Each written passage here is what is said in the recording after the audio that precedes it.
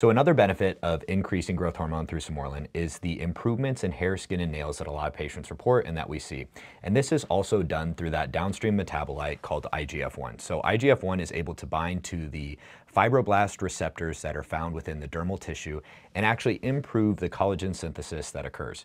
And this usually results in what we see as improved elasticity within the dermal tissue or the skin itself. We see decreases in fine lines and wrinkles, and we see better recovery and hydration of that actual tissue. It also works in this area by increasing the epidermal keratinocytes or stimulating the epidermal keratinocytes, which are vital for the production and turnover of new skin cells. It may also have effects with increasing the production of glycosaminoglycans and hyaluronic acid, which helps with the hydration of the skin, as well as increasing elastin, which is another protein that's vital for that skin turgor or the elasticity and strength of the skin.